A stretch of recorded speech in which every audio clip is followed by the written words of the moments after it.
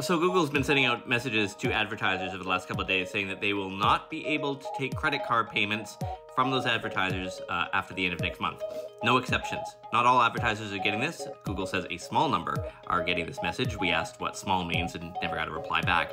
But here's what it means for advertisers. If you use a credit card right now to buy your Google ads, you will have to find another way of doing that, either bank transfer or, I swear this is true, Google says you can always mail them a paper check. So yeah, that's kind of weird. Why are they doing this? This depends on who you ask. You ask Google, they say it's about the consistency of billing practices or some nonsense like that. The real answer, of course, is that Google wants some of that money. You know, usually they have to pay 2.5% to the credit card companies.